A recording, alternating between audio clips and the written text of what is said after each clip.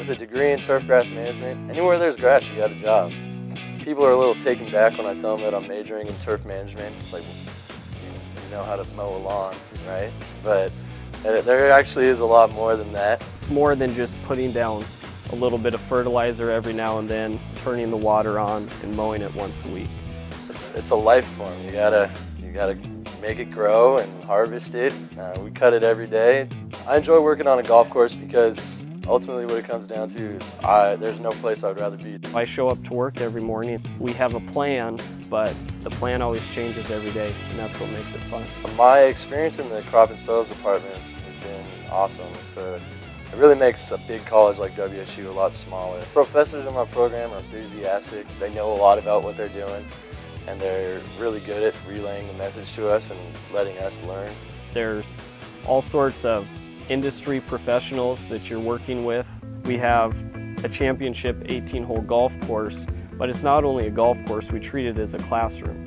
When it was being constructed, it really exposed the turf management students to all life cycles of a golf course, from the construction phase to growing in the grass to opening it up for play and just managing it. The WSU Turfgrass Management program requires 2 internships. As far as internship opportunities, it expands out from just golf courses. There's opportunities with professional baseball teams and football teams. Here at Palouse Ridge, we typically have 2 to 3 interns every year from the program. The experience you get out here, I don't think it compares to anywhere else. I mean, our interns get their hands on everything.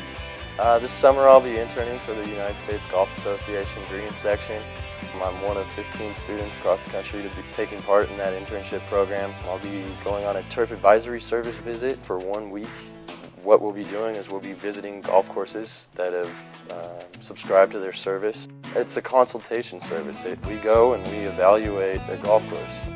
With the level that golfers expect golf courses to be these days, and professional baseball fields, football fields, soccer fields, they demand perfection. It's not a guessing game in the turf grass industry. There's a science to it. There's a science to get those fields to play just right. Without the field, there's not the game. We have a strong presence in the industry. There's superintendents all scattered all over the country, but we really are strong in Washington and the Northwest. The opportunities in the program are endless. And all over the country there's coups in the turf management industry, whether it's golf courses, athletic fields, or anything.